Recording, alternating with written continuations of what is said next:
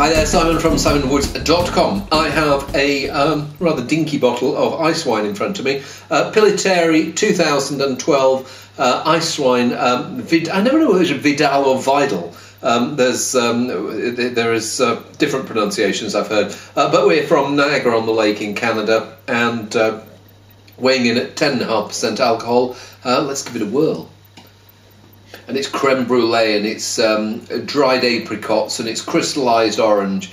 I mean, it's sweet wines like this. They're a cocktail for the senses, and sometimes I get as much pleasure from sniffing them as from tasting them. There are two main grapes that they use in Canada for making ice wine. One is Riesling, one is Vidal, whatever it is, I tend to prefer the ones that have got Riesling because Riesling's got more acidity, and sometimes the Vidal by itself can be that little bit too flabby and needs a little bit of rounding out. So you get the intensity, but you just think, how much of this can I drink? Well, clearly, I mean, it's a 200ml bottle.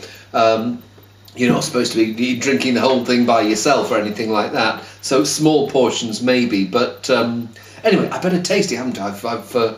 I don't want to prejudice it before I've even tried it. Yeah, rich caramel, lots of fruit, but then the finish is just, it's like chewing a caramel, and maybe there is a little bit of lemon flavour in there from in the caramel, but I find it intense, but I'm not sure I want to drink a lot of it, because I'm not sure that I want to drink it actually.